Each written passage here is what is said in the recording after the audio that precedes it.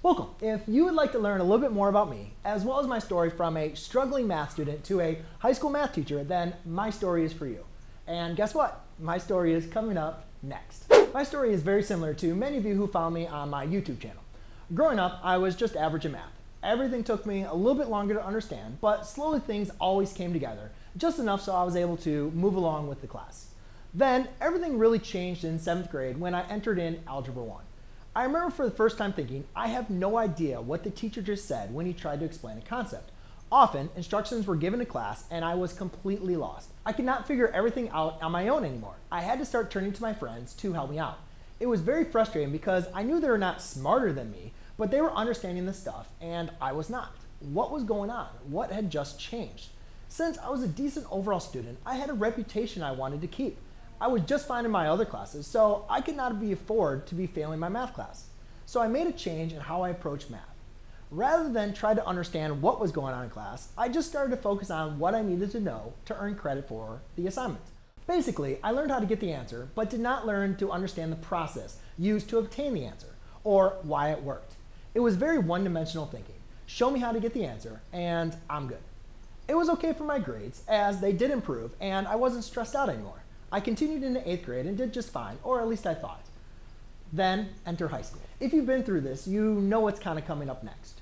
You cannot hide your understanding for very long. Eventually, you are going to be exposed. It didn't take very long before I barely knew what was going on in class. I started to do poorly on a couple of tests and knew I was in trouble. I had to shift once again, and I knew the only way for me to pass my classes was to pass the test. So I focused just on that, learning only what I needed to know to pass each test. I became pretty good at it, and I was able to float my grades between B's and C's. I really did not understand much, but I was able to work hard enough to make it through high school. I had somehow made it to pre-calculus my senior year through all of my efforts and knowing really little math. All good, right? As you can imagine, I struggled very much, and I was able to follow my system, but I was able to pass pre-calculus with a D. Yes, a D.